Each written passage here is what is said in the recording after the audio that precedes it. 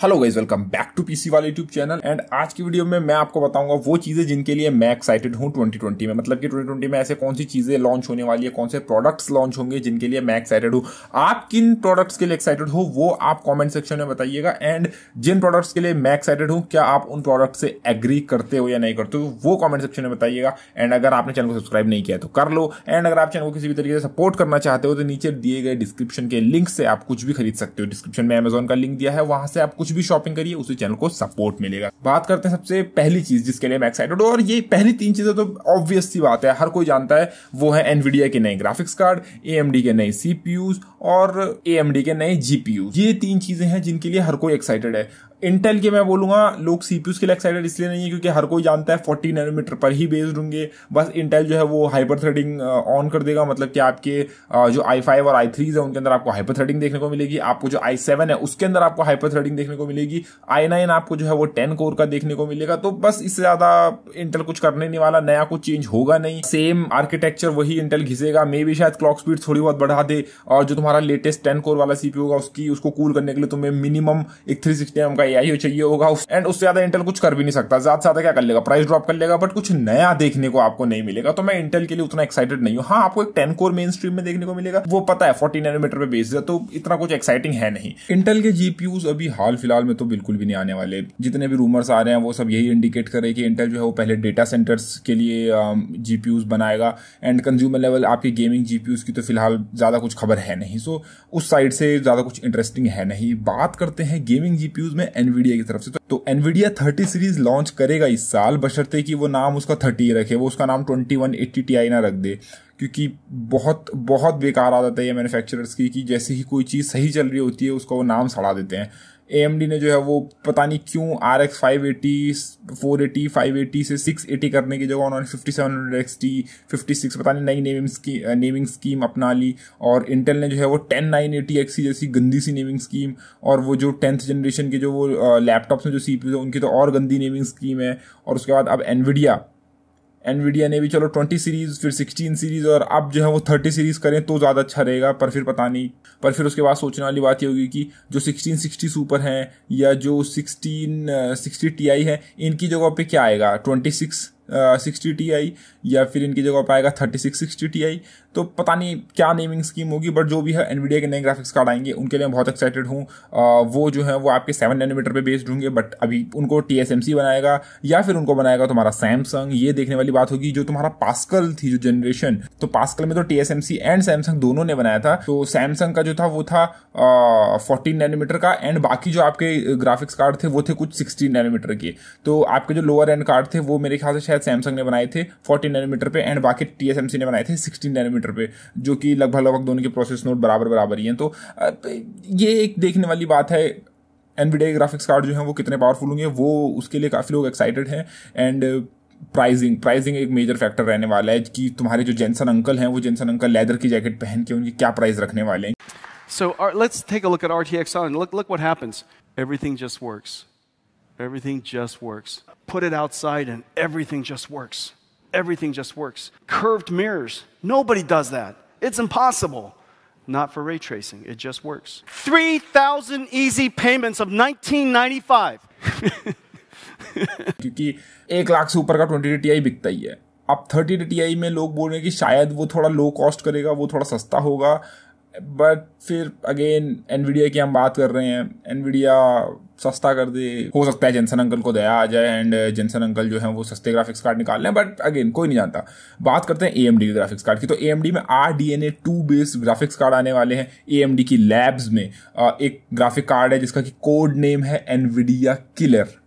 जी हाँ, ये एक्चुअली एक ग्राफिक कार्ड है। मुझे अपने कुछ सोर्सेज से ये कंफर्मेशन मिली है कि एक्चुअली में AMD की लैब्स में एक ग्राफिक कार्ड है जो एग्जिस्ट करता है, जिसका कि नाम है एनवीडिया किलर।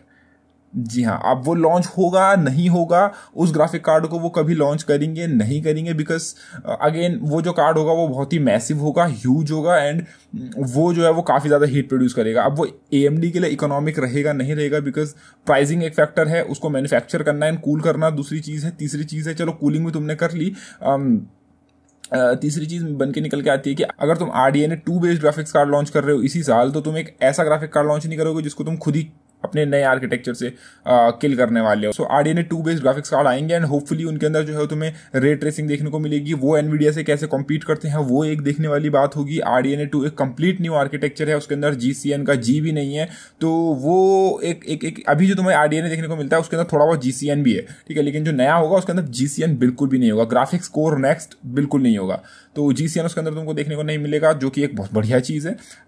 फिर उसके बाद देखते हैं कि हो सकता है वो 3080 Ti को टक्कर देगा नहीं देगा, कितना इनक्रेडिबल परफॉर्मेंस देखने को मिलता है। तीसरी चीज है AMD का Zen 3 यानी कि Ryzen 4000 सीरीज। अब उसमें भी बात की जा रही है कि वो भी एक कंप्लीट न्यू आर्किटेक्चर होगा, वो आपके इसी AM4 सॉकेट में चलेगा। तो यानी कि अगर आप अभी कोई Ryzen CPU चला रहे हो अपने सिस्टम में तो आप अपना मदरबोर्ड अपग्रेड करने की आपको जरूरत नहीं पड़ेगी, आप नॉर्मल बायोस अपडेट करो, आप नया CPU चला पाओगे। एंड बात की जा रही है कि उसके अंदर आपको 200 से 300 मेगाहर्ट्ज क्लॉक स्पीड का बम्प, प्लस उसके अंदर आपको जो है वो 15 से 17% IPC इंप्रूवमेंट देखने को मिलेगा। और अगर ऐसा होता है तो मैं गाइस सच बता रहा हूं, इंटेल जो है वो गेमिंग किंग नहीं रहेगा। तुम्हारा जो AMD है वो जो है वो 9900K या फिर जो 10 कोर वाला जो भी CPU आएगा, जो भी है वो डोमिनेट करेगा गेमिंग में, ठीक है। तो ये एक देखने वाली चीज होगी। ये लोग IPC इंप्रूवमेंट क्या करते हैं, कोई बोल रहा है कि इसके अंदर क्वाड थ्रेडिंग देखने को मिलेगी, जो कि मुझे नहीं लगता आपको क्वाड थ्रेडिंग देखने को मिलेगी, बट अगेन AMD है, मे भी कुछ कर ले, बट आपको क्वाड थ्रेडिंग देखने को नहीं मिलेगी, ये मैं बोल रहा हूँ। एंड मैं कुछ चीजों के लिए यहाँ पे स्पेशली वेट कर रहा हूँ कि जो 2020 में होंगी,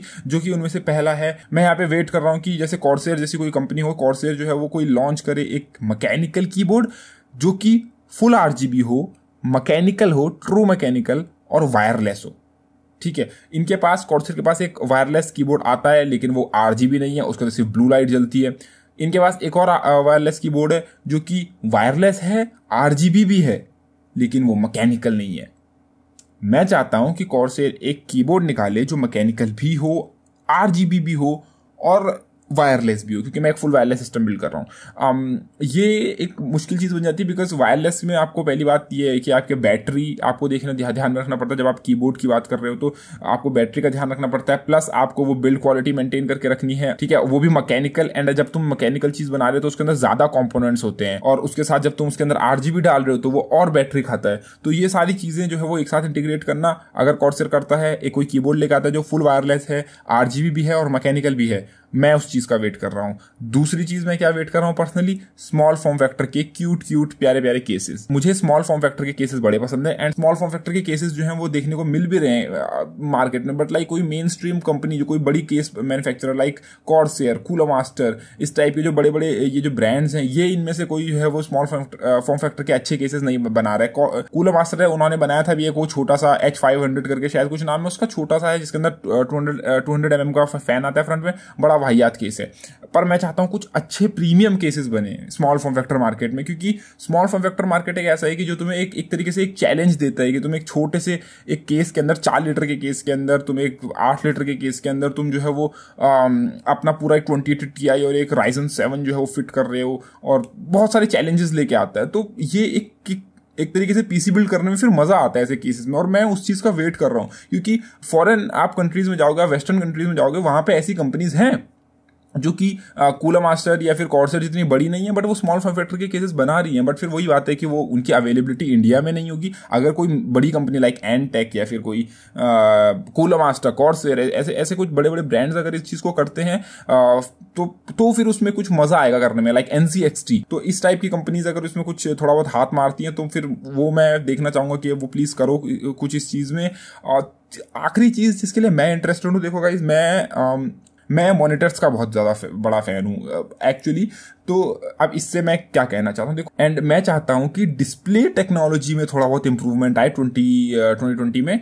अब डिस्प्ले टेक्नोलॉजी से मेरा क्या मतलब है, मैं चाहता हूँ कि जो तुम्हारे जो नॉर्मल मॉनिटर्स हैं वो चीप हों, आपको अच्छी क्वालिटी वाले और अच्छी टेक्नोलॉजी वाले लाइक OLED या फिर माइक्रो लेड, इस टाइप की टेक्नोलॉजी जो है वो मॉनिटर्स आपको एटलीस्ट कुछ तो देखने को मिले मेन स्ट्रीम मार्केट में। या फिर लाइक एनवीडिया का BFGD, big format gaming display, जिसको कि मैं बिग फकिंग गेमिंग डिस्प्ले बोलता हूँ, लेकिन असली में उसकी फुल फॉर्म है big format gaming display. Asus, LG and I think Acer बनाता है, या फिर कौन एक और कंपनी ने बनाया, एसर ने, LG ने एंड Asus, इन 3 कंपनी ने शायद BFGD बनाए हुए हैं। तो मुझे Asus का पता है, मुझे LG का पता है। अगर Asus या LG में से कोई इसको देख रहा है, स्पेशली LG से अगर इसको कोई देख रहा है, तो प्लीज कम ऑन यार, एक BFGD दे दो प्लीज, क्योंकि BFGD यार कम ऑन, तुम सोच के देखो 4K डिस्प्ले 65 इंचेस का, at least 65 inches he I think, I guess 65 या उसी के आसपास का कुछ उसका साइज है, 65 इंचेस 4K, समझ रहे हो 4K 100+ hertz, 120 hertz 144 hertz depending on the brand, पर सोच के देखो 100+ हर्ट्ज एट 4K, ठीक है तुम देख रहे हो। और ट्रू HDR अगर तुम वेसा की सर्टिफिकेशन देखो तो display HDR 1000, display HDR 600, display HDR 400। मेरे को डिस्प्ले HDR 1000 चाहिए, 1000 निट्स की ब्राइटनेस, आपके अंदर 10 बिट का पैनल, मतलब व्हाइट कलर गैम्यूट के साथ, और मतलब तुम सोच के देखो यार फुल एरे लोकल डिमिंग आपको देखने को मिलेगी, तो एक बार सोच के देखो यार मतलब कि क्या मजा आएगा। और आप में से कई लोग होंगे जो मॉनिटर की तरफ इतने नहीं अट्रैक्ट होते होंगे, लेकिन मुझे अपनी जो मूवीज है, मुझे जो अपनी जो मैं टीवी शोज देख रहा हूँ, नेटफ्लिक्स के शोज देख रहा हूँ, मुझे इनको 1080p 10 बिट या फिर एटलीस्ट 4K में देखने में मजा आता है। और मैं एक ऐसा यूजर हूं जो जियो के 2 GB पे जिंदगी चला रहा हूं, मेरे पास ब्रॉडबैंड नहीं है। और अब आप बोलोगे भाई ऐसा भी क्या हो गया, ब्रॉडबैंड लगवा ले, बहुत सस्ते होते हैं।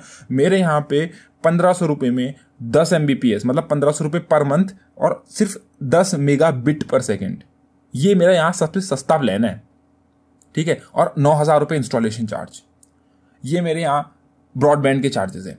जियो फाइबर मेरे इलाके में है नहीं, और ब्रॉडबैंड में इतने महंगे चार्जेस में तो लगवाऊंगा नहीं, तो 2 GB पर डे मैं जियो का यूज करता हूं। और उसमें तुम सोच के देखो, मैं नेटफ्लिक्स के शोज या फिर जो भी तुम्हारे वो सब शोज है, मैं 1080p 10 बिट या फिर कोई मूवीज हो गई तुम्हारी, वो जो है वो मैं ज्यादातर या तो 4K में या फिर एटलीस्ट 1080p 10 बिट के साथ जो है वो एंजॉय करता हूं अपनी मूवीज या फिर जो भी मीडिया कंजम्पशन जो भी मेरा है।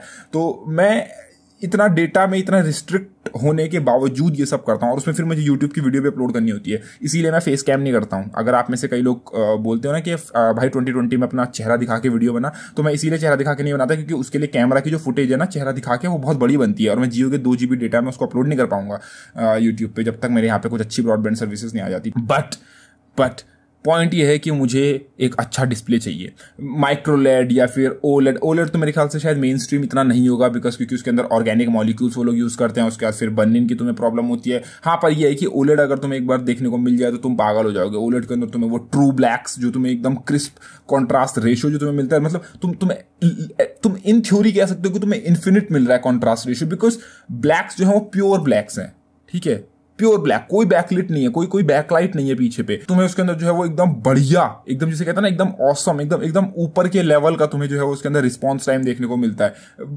कलर गैम्यूट की मैं बात करूं तो फिर तुम लगा लो, जब तुम्हें इतना अच्छा कॉन्ट्रास्ट रेशियो मिल रहा है, मतलब तुम एपिक एक नए लेवल पे, तो ओलेड जो है वो ना केवल कंटेंट क्रिएटर्स के लिए बल्कि गेमर्स के लिए, ठीक है, हाई रिफ्रेश रेट पे बहुत खतरनाक टेक्नोलॉजी है। बस उसके अंदर सबसे उसका जो नेगेटिव पॉइंट है वो यही है कि क्योंकि ओलेड नाम ही है ऑर्गेनिक एलईडी, मतलब उसके अंदर ऑर्गेनिक मॉलिक्यूल्स वो लोग यूज कर रहे हैं, जो कि कुछ समय बाद जो है वो अपना दम तोड़ देते हैं, एंड उसके बाद जो है वो तुम्हें फिर उसके अंदर अगर तुम एक कॉन्स्टेंट पिक्चर लगा के रखोगे उसमें, तो उसके अंदर फिर वही दिखाई देती है तुम्हें। तो इस टाइप के कुछ इशूज हैं जो ओलेड के साथ है। बट अगर तुम माइक्रो एलईडी टेक्नोलॉजी की तरफ जाओ, माइक्रो लेड जो कि आजकल बातों में है या फिर आजकल हवाओं में चल रही है, हवाओं में नहीं, टेक्नोलॉजी जो है न्यूज में चल रही है, तो माइक्रो लेड अगर ओलेड को मतलब एक तरीके से ओलेड को टक्कर दे सकती है या फिर ओलेड की जगह ले सकती है। एंड मैं चाहता हूं कम से कम 1 या 2 साल के एंड तक मुझे बड़ी बड़ी कंपनीज की तरफ से लाइक असूस या एलजी की तरफ से मेन स्ट्रीम मार्केट में एक्चुअली बिकते हुए मुझे कम से कम 1-2 मॉनिटर्स चाहिए, कुछ इस टाइप के। हो सकता है वो माइक्रो लेड ना हो, एलसीडी ही हो, बट कम से कम इंप्रूवमेंट हो उनके अंदर, BFGD टाइप की कुछ मुझे कुछ चाहिए इनक्रेडिबल, जिसको कि मतलब मैं तारीफ कर सकूं। और अगर कोई इन कंपनीज में से कोई कुछ देख रहा है और भेजना चाहता है इस टाइप का कुछ इनक्रेडिबल डिस्प्ले, तो प्लीज यार कम ऑन, मैं वेट कर रहा हूं तुम्हारा, मुझे चाहिए, मेरे को अपनी आंखों को ऑर्गेज्म देना है, विजुअल ऑर्गेज्म मैं वो देना चाहता हूं अपनी आंखों को, प्लीज। मैं मॉनिटर्स का बहुत बड़ा फैन हूं, तो अगर तुम में से कोई भेजना चाहता है तो भेज सकता है। बाकी ये चीजें थी जिनके लिए मैं एक्साइटेड हूं। आप किन चीजों के लिए एक्साइटेड हो वो कमेंट सेक्शन में बताना ना भूलें। धन्यवाद, bye bye, take care guys.